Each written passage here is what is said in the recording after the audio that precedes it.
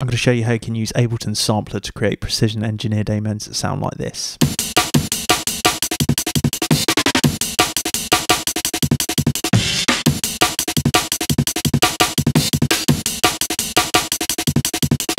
Also going to show you how you can use follow actions to generate infinitely more patterns really quickly. So the first thing we're going to do is load in an amen break from the Rhythm Lab Ultimate Amen Breaks pack, which I'll link to in the description. I'm just going to grab this cassette one in here. We're going to work with the last 2 bars for demonstration purposes. So I'm just going to drag the playhead up here to 3, zoom right in, make sure we're on the transient, right click, set 1.1. I'm going to make sure the loop is looping nicely over 2 bars, so just going to drag this warp marker out to the end here. That will do. I'm going to set the warp mode to repitch, and I'm going to right click and crop, and we'll just give this a listen.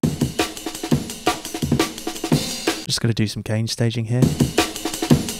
-18 RMS. Now at this point I like to do some kind of very basic processing. It's quick and dirty, but it gets you good results. I'm going to use a channel EQ. I'm also going to use a glue compressor, and I'm going to use an RX950, a plugin by Inphonik, which is an emulation of the Akai S950 sampler. I'm going to turn these off. I really like channel EQ because it's nice and simple. It's got very limited controls and you can actually get some really nice usable sounds. My methodology for using this was that old school producers might not have had access to sophisticated EQs, but they might have had access to something like a DJ mixer with a very basic free band EQ. And this can get you some pretty good results, particularly if you scoop the mids, which I'm going to do here. Pull this down to about 410.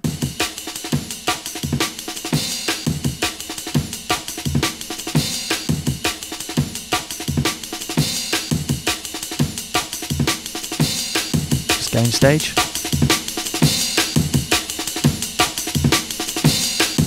That's without.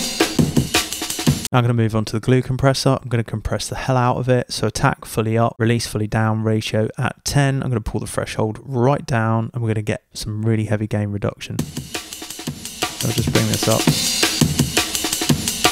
I'm looking for the RMS meter to be the same before and after. That's a bit too heavy, so I'm just going to pull back the dry well a little bit.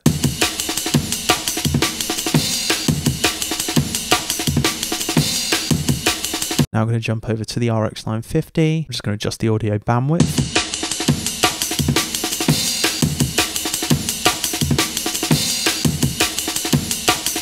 Pull the output down. Boost the gain.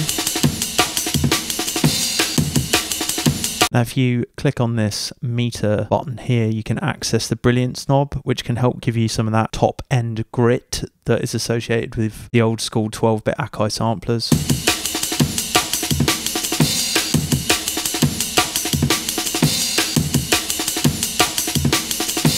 Less is more, and that's the kind of very basic processing I do. Next we're going to resample, so I'm just going to create a new channel, resampling, set it to record, call it something like Amen. And here we have our process break with the audio effects printed. So at this point you might be thinking we'd right click and slice to a sampler, but Ableton doesn't actually have a sampler as a stock slicing preset, so we're going to have to create that now. We're going to go into instruments, pull a sampler into an empty audio channel. I'm just going to set up some very basic controls here, so turn off filter. I'm going to put voices on 2, then we're going to go over to our user library. I want to go into slicing. I'm just going to drag this in here. I've already got one saved, so I won't save that. Now we can delete this. Double click back into our break, and we are going to slice transient by transient. So Ableton's going to do that where these transient markers are. So you might notice that there's some missing on these hits here. So I'm going to Command Shift I and insert those. Do the same here, and it's adding an extra one here. So I'm just going to delete that. Command Shift delete. Okay, that looks good to go. Now I'm going to right click, slice to new MIDI track. 21 slices is right. By transient, I'm going to slice it to a sampler, our sampler preset. Okay, that. I'm going to get rid of this original loop. Double click in here, just going to do a few bits of basic housekeeping, highlight all of these, Command Shift U. I want to set the quantized grid at 1/16, and now I'm going to click legato. I'm going to pull up all of the velocities here. If we give this a listen, you'll hear it's a little bit janky at points. So now I'm just going to go in and tidy up all of the slices, making sure that the start and end points correspond to each of the hits that we've chopped. If you've watched any of my live streams, this is something you will have seen me do time and time again. If you're not quite sure where to line up the start and end points, just give it a try and you can always adjust it back later on. You can achieve a very similar result using a drum rack, and I'll link to a video in the description where I do that. I like this method because Sampler's self-contained and it's all nicely stored in one device. Okay, now we've tidied all those up, we'll just give it a listen back, see if it sounds any better. Getting there now, we're going to group it. I'm going to map some controls here. I'm going to map the pitch to macro 1. I'm going to go into my filter global. I'm going to map the volume to 8. Decay, macro 5. Sustain, macro 6. Release, macro 7. I'm just going to name these pitch, decay, sustain, release, volume. We'll need to boost the volume a little bit as we gain staged it when we resampled it. At this point, I like to pull the break up here, retitle it master, save this however you wish. Now I'm going to pull this master clip over onto the timeline. I'm going to start doing some chops. I'm just going to quickly create a pattern. I like to work with the kick here, it's a good place to start.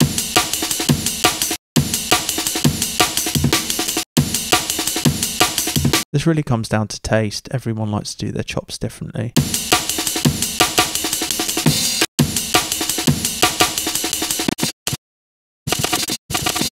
I like to work in short phrases, double them up, change them slightly, and then repeat the process, change them slightly again. This gives nice, usable 8-bar phrases, which is kind of what jungle is all based around, and the same with a lot of dance music.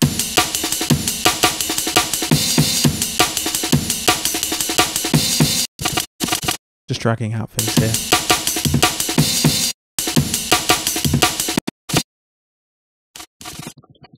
We'll just duplicate that again, create some more variation in this part here.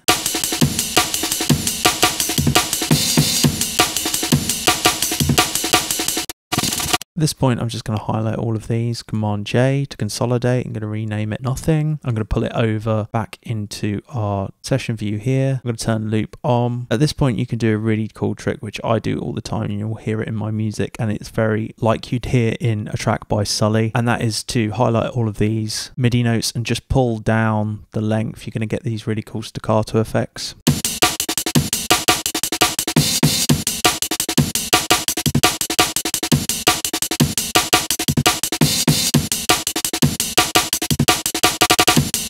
At this point, I like to add some more variation. We'll just do it on maybe the snares here. Just draw it in 4 of those. You'll generally want to work on a 16th note grid. Any less than it can get a bit glitchy.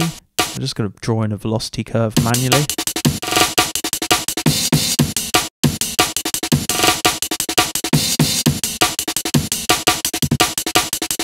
Maybe one here as well.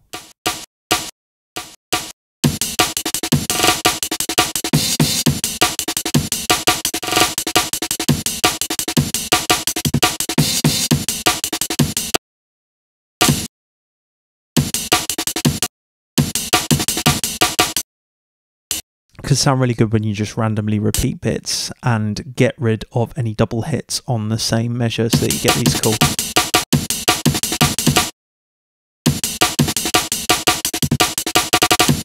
At this point, I'm just going to draw in a pitch roll on these last snares here. I'm just going to go into envelopes, instrument rack, pitch. I like to do it this way because it gives me more granular control and it's more like a tracker sound. You can even go as far as pulling them down for each hit. Maybe I'll do something here, just pull this down a 4th.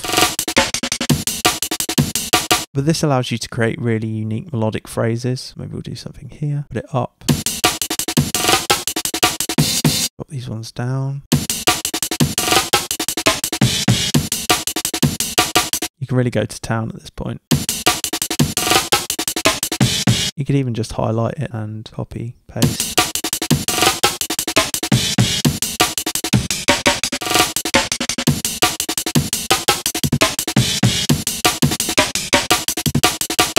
At this point, I would create a couple more variations. So you've got, say, 3 clips. I'm just going to copy and paste some of these clips that I made in an earlier session. We'll give these a listen.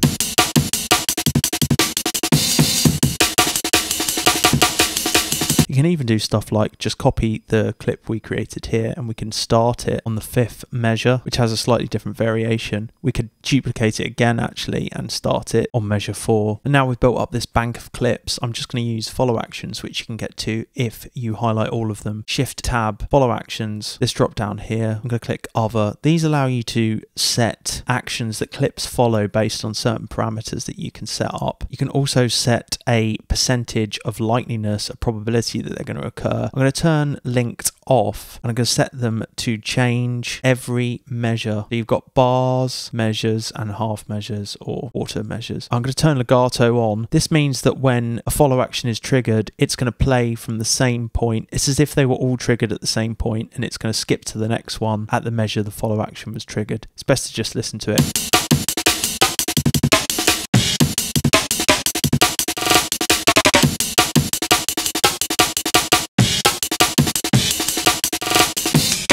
So you can hear there's a bit of jankiness, but we can tidy that up when we record the MIDI. I have created a new MIDI channel there. I'm just going to take the MIDI from the Amen break rack here. We're going to arm this to record and we're just going to set it rolling.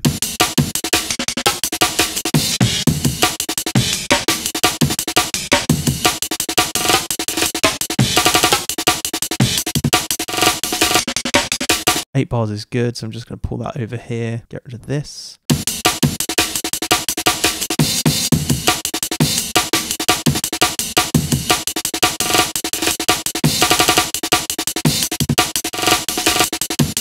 So you can hear there's a few janky bits, but it's really quick to kind of go and tidy these up here. So we could get rid of that and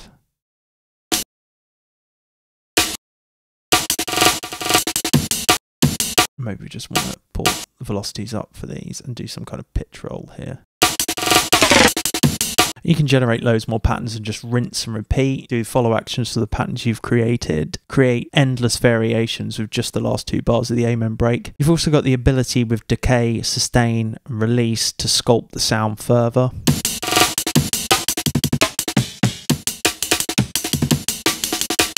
You can add more effects at this point if you wanted.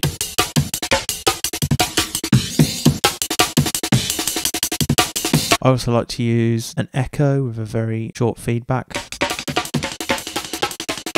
Ping pong mode. You could do some interesting things in the modulation section. You set this to sample and hold or even a square wave.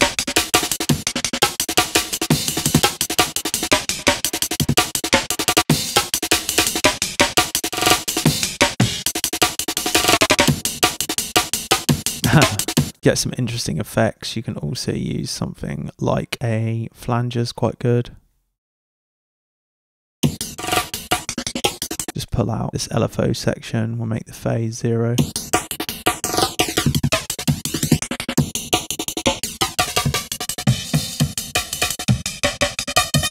And get towards a couple of strong effects here, which Sully uses a lot.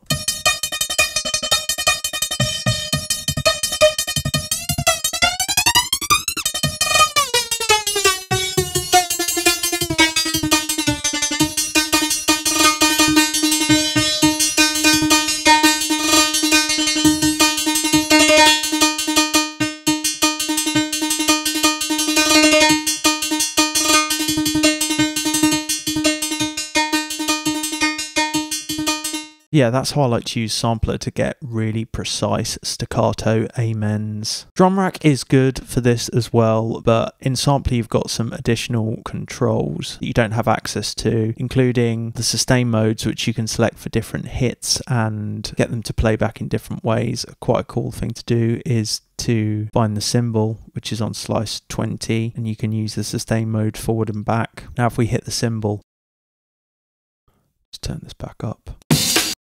If you sustain it long enough, it will start going back on itself and get some really cool effects. Build that in with the rest of the breaks you've got.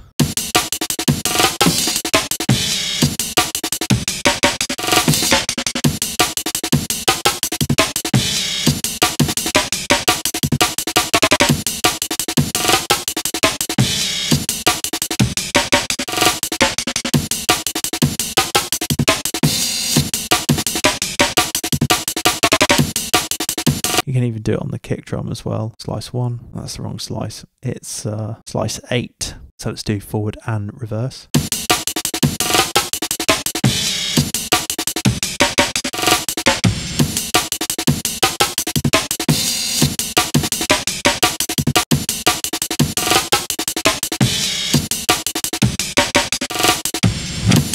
Yeah, very cool.